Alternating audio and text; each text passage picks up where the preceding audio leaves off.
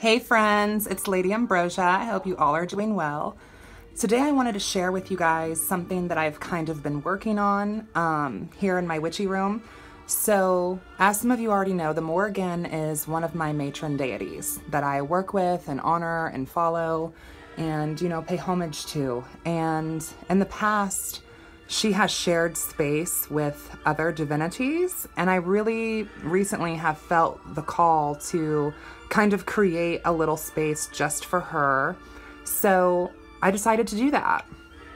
So down here, this is actually just a little station I have by my bookshelf library situation, occult books.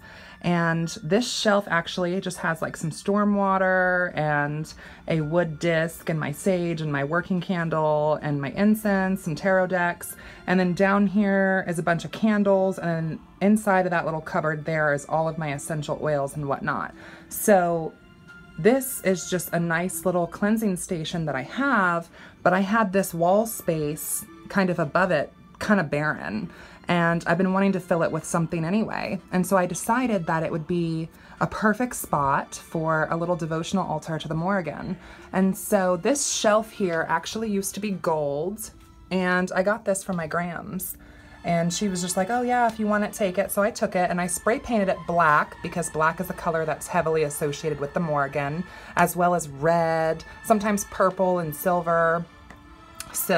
But so far we're just kind of sticking to these black tones. And so I spray painted this shelf black and hung it up on the wall as my Morrigan, devotional space. And I got this is a crow skull resin cast. I got this at Pagan Pride, actually, and I thought this was perfect. Sometimes I wear it, but I thought since now that I have two, it would be perfect to kind of put one and adorn the shelf with it, since ravens and crows are also heavily associated with the Morrigan. This little piece up here, this is actually a tea light holder that I got from the dollar store that used to be silver and gold and white, and it was originally, I think, supposed to kind of resemble angel wings, but I went ahead and spray painted that black also. That way it could kind of resemble the wings of, a crow or a raven. And then I just printed this picture offline, which there's kind of a glare, so I don't know how well you'll be able to see her. But this picture of the Morrigan really spoke to me a lot, and so I went ahead and printed it off and put it in a little 4x6 frame. And I like it because it kind of shows her, in a depiction that we have given her based off of her archetype. We've kind of personified this energy of love and war and magic and sorcery and prophecy, and this is her human form, and this is her manifestation that we have allowed her to have. And I like that the crows and the ravens are in the background and the full moon, and I just feel like it's a perfect image for her. So far that's kind of the workspace, the little devotional space that I have set up just for her. And I've been trying to just, even if it's once a day, just come in here and light a tea light on her altar just to pay respects to her, because normally in the mornings I come in here and I light my sage and my incense, and I kind of set the intention for the day, and that's kind of something that's a really simple way just to kind of keep up with my practice on a daily basis, just kind of setting the intention for the day.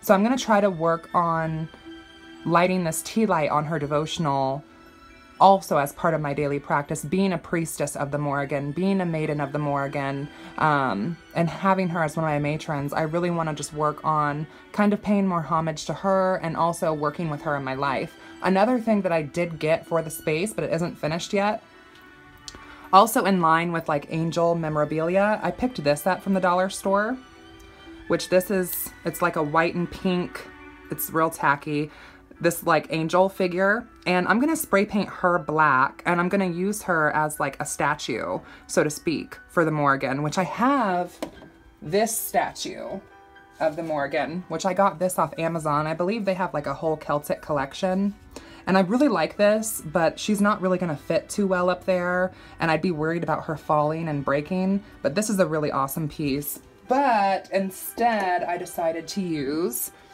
this angel figurine. And In no way am I necessarily Abrahamic. However, I do appreciate some Abrahamic iconography.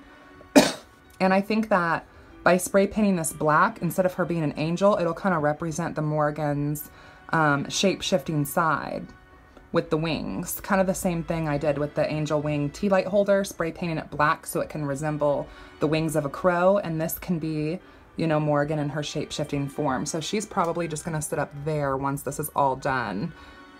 And I think what I'm gonna do is probably paint her black and then maybe add a little bit of red to the wings on the statue. And then I'm also planning on adding a little bit of red to the tips of the feathers on the wings here.